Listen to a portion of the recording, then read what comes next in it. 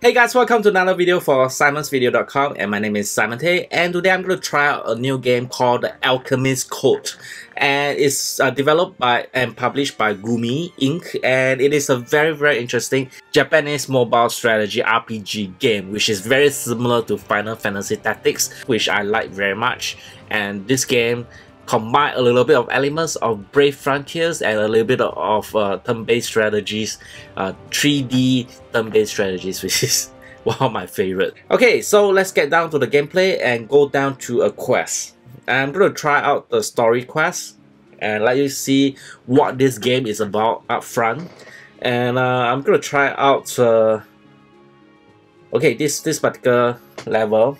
When you go into a new game, you can actually select different team that you have actually set up for different kind of levels, and each individual characters you have different elements. For example, I got 2 fire elements, one earth, the green color element, the white is the light element, and there's a dark element as well.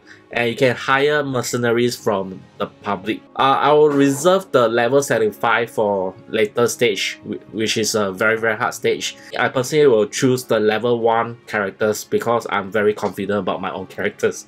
I will not die.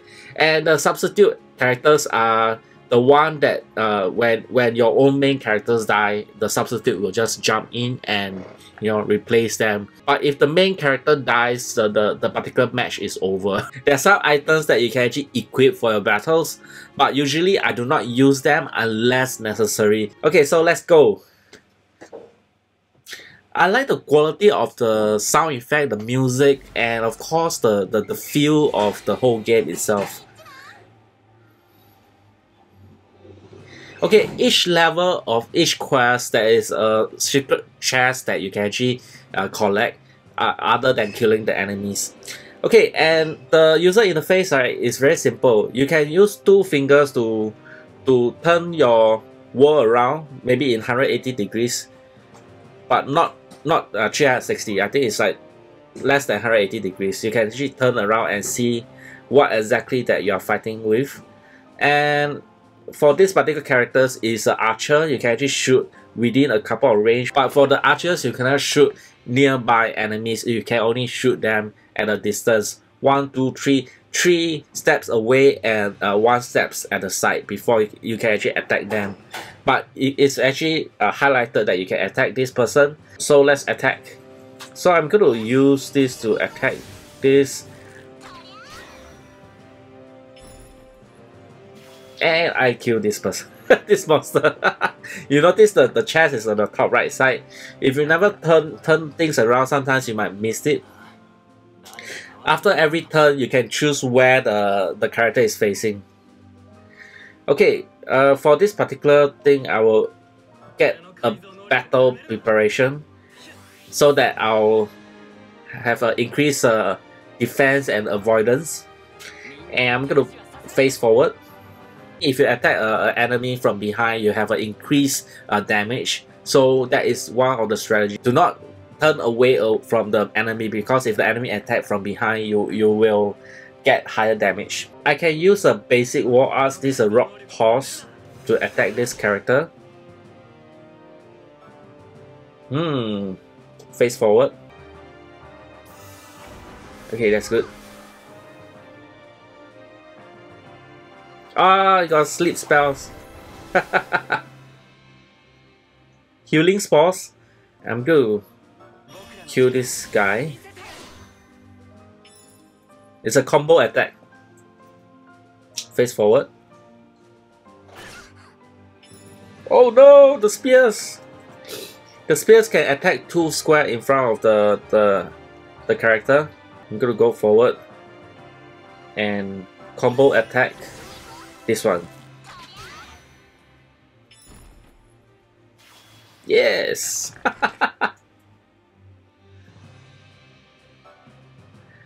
Okay, I'm gonna face forward. Okay, I'm gonna surround this character and attack.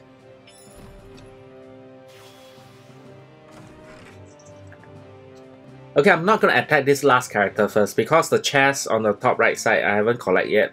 Okay, I'm gonna collect this chest. and N and face backwards. Nice. Okay, after you collect the last chest, right, you can choose to actually attack yourself, or you can press the auto. You automatically attack.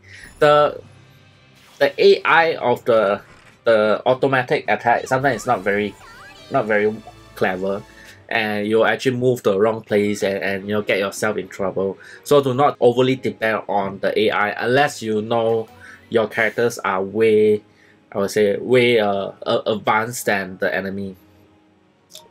Okay, you can send a request. Find me at this user code. I'm not sure if you can see it. Just pause the video and you can see my user code, and then you can actually add me as friend. And I can assign one of my best characters. So far it's the healer, so you can use me as a healer and play together as me as a mercenaries characters for you to use, which is a level 21 currently. Okay, from here I go to the units. I go to my new characters, which is this level 1 characters, and I'm going to show you how I level up my characters. You can press the enhance unit on the bottom right side and then use the apples to increase their levels. So from level 1 to level 21 I can use the forbidden apples, and I got to level 19. And let me see the apple of accomplishment, and I gotten to level 21, which is the max level of my personal levels at this point. If I go up higher, I can go higher levels.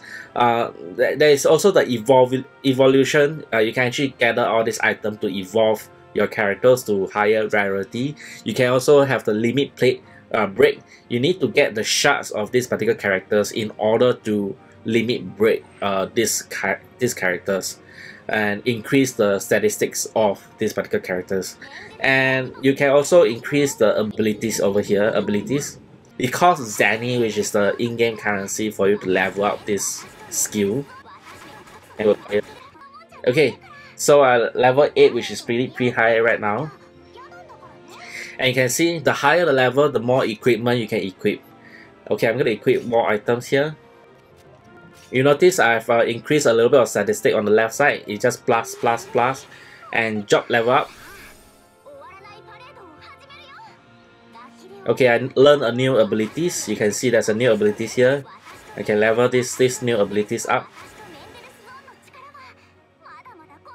Okay, I've ran out of skill points. Okay, I can craft items using existing materials that I have and craft a new item. So you can see I got 20, 26, 36 items. I can just gather one of each and craft one items, and I can equip this particular item and job level up. Okay, every 10 minutes, which I've already passed the 10 minutes, I can actually get one free summon, which is very interesting. That means you can keep coming into this game and get new summon every time you come back in. And just 10 minutes you get a new item. This is a new shards. Seal soul shards for the limit breaks, but I don't think I have this character yet. So basically this game is almost never ending, but the only thing that is ending is all the characters that you have gathered, and you complete all the story quests, the event quests, and there's so much things that you can do in this game.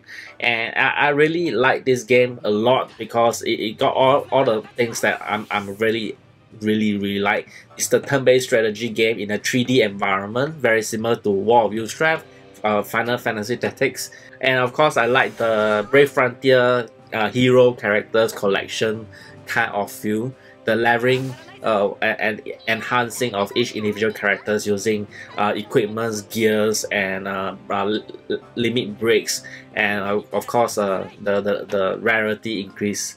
And there's so much things that you can actually mine and gather as well. And there's one more thing is you can also check out the talking chat. There's a world chat. There is also different channel that you can actually ask your friends to go to different channel to talk privately if you want to. If you check out individual characters, you can also block that person if they are bothering you, and you can also add them as friends, as a friend request. There's so many things to discover. And even the characters name, you can actually change the name. You can change the main assigned mercenary characters for your friends to use as a mercenary. There's so many things. I cannot finish talking about this game until you play it and you realize this game is so much things to explore. Right, so basically that's it for this, the Alchemist Code by the Gumi Inc. And I hope you guys like this video, and if you like, do give me a thumbs up, share to your friends, and subscribe for more awesome videos. Thank you very much and have a nice day. See ya! Bye bye!